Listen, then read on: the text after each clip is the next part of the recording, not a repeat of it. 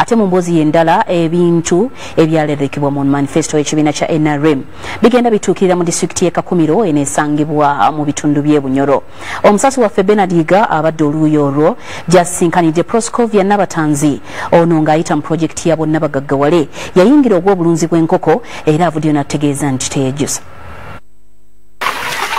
Proscovia Nabatanzi mutuuze w'omu woodi y'e Masonde mu tawuni kanso y'e Kakumiro mu disitulikiti y'emu mulunzi wa nkoko era yambibwako ab'ekitongole kya gavumenti ekya Operation Wealth Creation abalubira okwongera ennyingiza mu maka. In July last year 2019 we were given 200 birds plus 9 bags of 70 kilograms as starter feeds for the project. Oluvannyuma lw'emyezi ng'ena n'ekitundu Nabatanzi yatandika okunoga ssente okuva mu magi. After 4.5 months you start having some returns.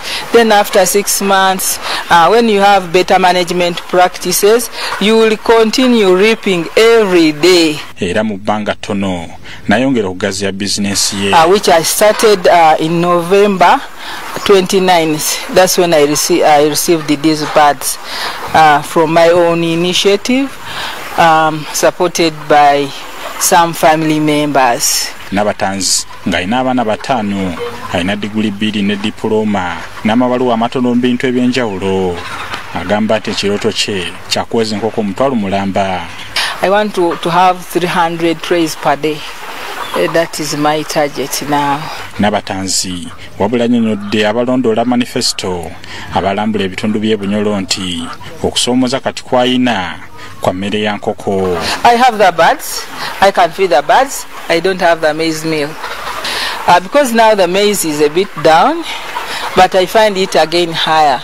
Taking it to a maize meal, the cost of the maize milling services, then bringing it back here, it's somehow costly for me. Akulira eby'obulunzi mu Kakumiro Serumaga Stephen ategeeza nti abalunzi bonna abafuna enkoko ezo bakola kinnawadda. This very farmer has made a proposal.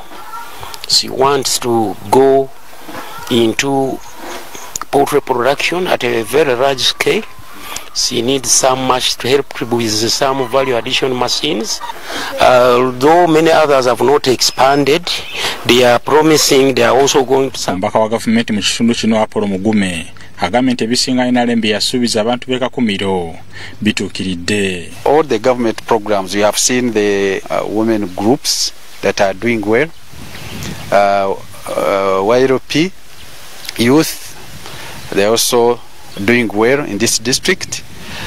I want to say that at least 90% of what government promised the people of Kakumiro is being implemented. Ekisanja kya 2016-2021 mu manifesto ya NRM mwalimu okugaziya eby'obulimi okuyita mu Operation Wealth Creation ekiri ku mwanje ennyo n'ekiruubirirwa ekisinga nga kyakulaba nti bannayuganda ebitundu 68 ku buli 100 abakyalima ennime y'akasimu bagaziwa ne batandika okulimirako n'ey'okutunda. Ni Bernard Yiga, Kakumiro.